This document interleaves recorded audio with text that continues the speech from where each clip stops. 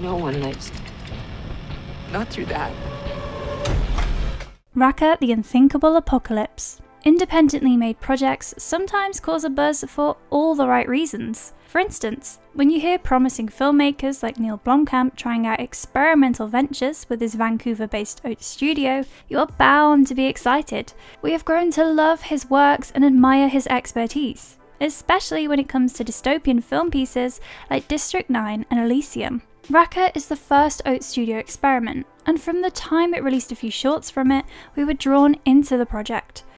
Please, tell me what futures you see. Oats Studio in itself was an exciting prospect because of what it offers. It aspires to be a platform for unique short features through YouTube and stream. And if the response is overwhelming, they are game for expanding it into a full-length film. In fact, there is already a complete horror flick called Demonic that premiered at Berlinale. Such a community-focused film project always gets our interest. And when we watched Rakka, we were simply awed by the capabilities of the studio. In this video, we will take you through this remarkable short film that will shake your thoughts on the conventional apocalyptic dramas that you've seen so far.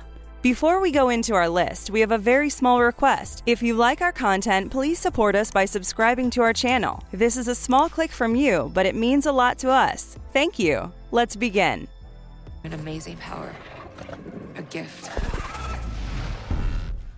Rakka, an intriguing story of alien invasion and politics. Part 1. World.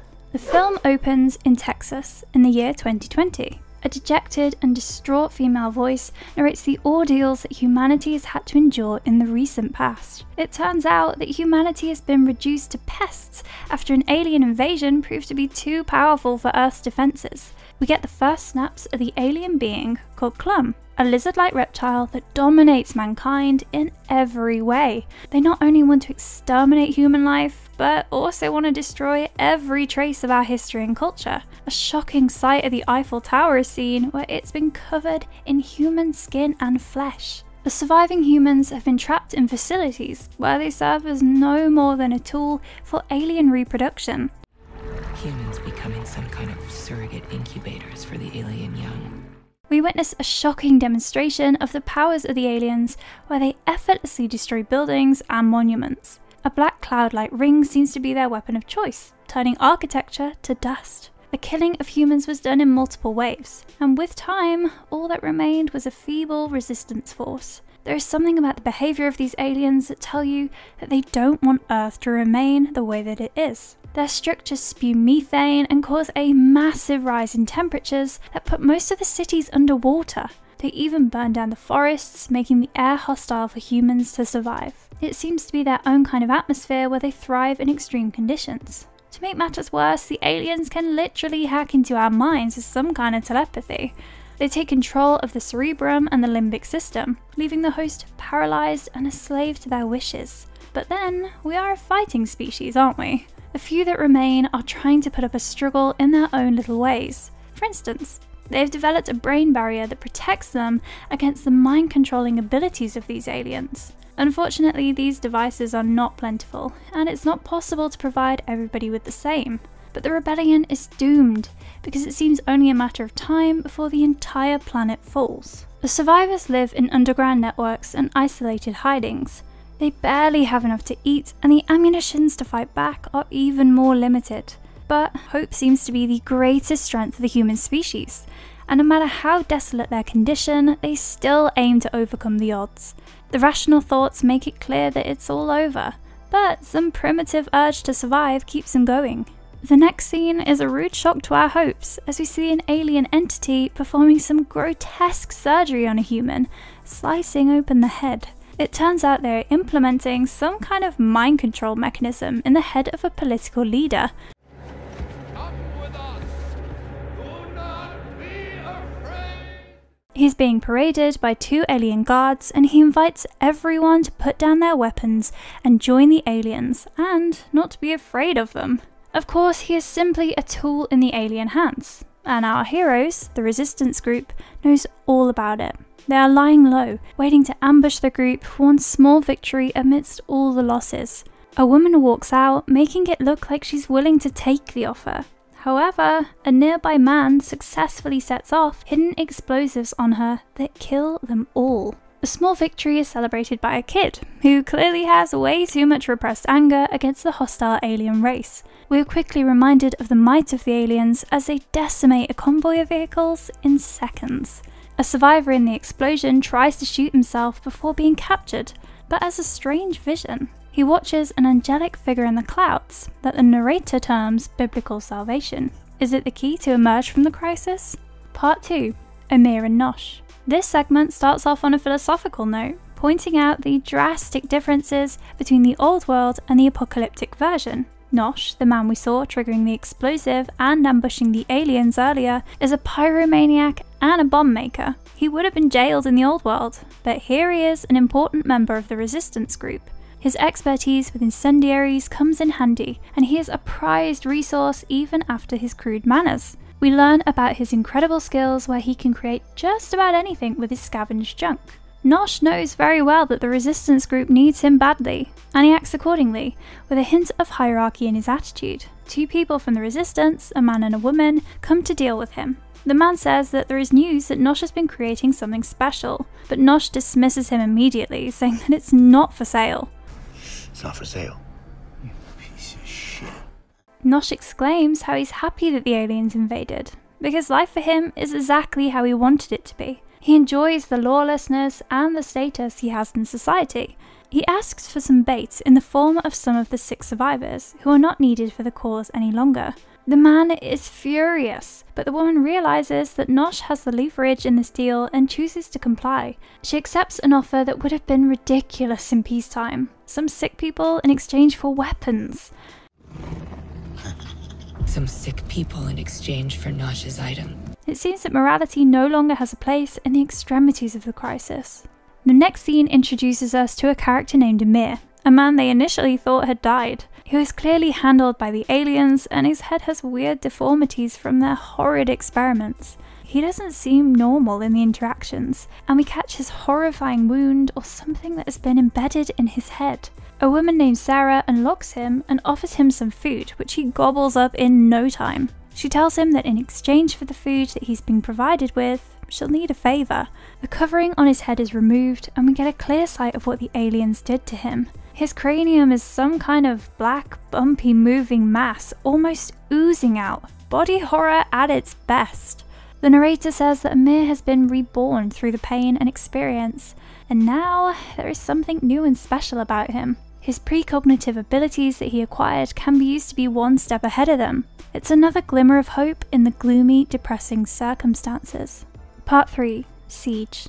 The third and last part of Rakka shows the troops preparing for an attack. Sarah is trying to get something out of Amir, and he seems to have somewhat recovered from his half-dead state. The others don't really understand why Sarah is so obsessed with Amir, but the leading lady of the resistance, Jasper, knows the potential of using him effectively. Thanks to the implants in him, Amir can foresee the future, or so they think. Sarah pleads with him to help them in this losing war because he can change the course of the battle with his powers.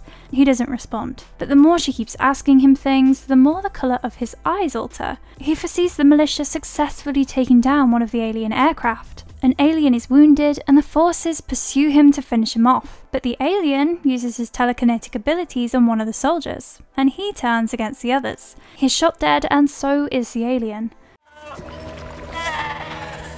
Cut its fucking head off. Jasper orders a soldier to cut off its head, and we see Sarah pleading with Amir in the background. She tells him that helping them is not merely a choice for him now, but the only way out. He is clearly the last hope for the survivors, and the movie ends on this note. You could say that the climax leaves you on a hopeful note, but it is a cliffhanger that's up to your own interpretation. Please, tell me what futures you see. A few answers to the open-ended narrative. There is one thing about this movie that makes it interesting and frustrating at the same time, and that is the open-ended narrative that leaves too many unanswered questions. The director said in an interview that he was intrigued by the idea of an alien invasion that had ravaged humanity. He was interested in exploring the aftermath of this successful conquest, and that is exactly what he has done here. There have been plenty of instances where after a war, an occupying force has traumatized the inhabitants of a nation or region. It gave immediate inspiration to the director, and the narrative is indeed punishing for the audience who would feel similar to these subjugated people. One of the first things that comes to mind is why the Klum are so determined to exterminate humanity in every form. And in case they simply want to destroy everything, why do they take the trouble of performing gruesome experiments on millions of captives? This makes us think about what the alien invaders are actually looking for. The answer to this might be in the scene where a divine cloud-like figure appears before a soldier whose vehicle got blown away. According to the director, this special vision is the reason why the Klums attacked in the first place. They are a far more superior race of non-physical aliens, almost like a godlike entity. Also, Blomkamp has suggested that the Klums are something like a genetically cloned drone that is not entirely sentient. This means that there is a more intelligent species that we haven't seen in the short film, and they might be the ones who are sending the Klums to take over the world. So is there a method in their absolutely crazy mannerisms? Blomkamp sheds light on this angle and suggests that there is something that the Klums lack, and they arrived on Earth to seek these answers. They are making some permanent changes to Earth, and that's only because their stay has exceeded their expectations. What they are really looking for is a way to communicate with the higher species. This adds more juice to the godlike theory because the Klums have been forsaken by this higher alien race, and humans can somehow connect to it. That does explain the shocking body horror and the fascination of the Klums as they experiment with human bodies, tearing them apart. They simply want to find out what is in humans that makes them worthy of attention when the angels have clearly turned their back on the Klums or whoever sent them. This supreme race could be way ahead in the storyline, and they could help the humans overcome their misery. They wouldn't, however, do it themselves because they are far too evolved for such juvenile fights. They would merely be the tool that humans use to fight their oppressors, and Amir might be a key element in all of this. We would be disappointed if the character of Nosh doesn't have a meaty role in the future development of this story. He certainly caught our attention with his nihilistic mindset and his tactically sharp thinking. One thing is clear in this short film, and that is the prowess of Blomkamp as a visionary helmer. You cannot help but wonder what he would have done with the Alien franchise that deteriorated faster than the environment. The good news here is that the director has clearly expressed his wish to continue with the plot, and audiences are welcome to pitch in with their ideas of what lies ahead. Do let us know in the comments section what you think could be the next step in the story. Don't do it, Martinez! Don't do it! Our take on the movie. The first thing that came to mind when we watched Rakka was its terrific production value. It's a genuinely innovative concept and not some Hollywood mashup of everything you've seen in the last few decades. The narrative will have your interest within the first 30 seconds, and honestly, we haven't watched a better story delivered in 22 minutes. The fantasy visuals will give you goosebumps, and they are done in trademark Blomkamp style. Maybe this short is meant to serve as a demonstration of Blomkamp's cinematic talent, and in that case, the plan certainly worked. The digital effects are very impressive, and we aren't talking from a short film perspective. They are brilliant even for a proper big budget movie, and having the likes of seasoned creature effects supervisors like Alec Gillis helping out surely made things better. Effects artist Alex Lombardi managed to develop a fluid simulation in Houdini that makes the moving black things in Amir's head so realistic. As for the cast, Sigourney Weaver in the lead role is the one to watch out for.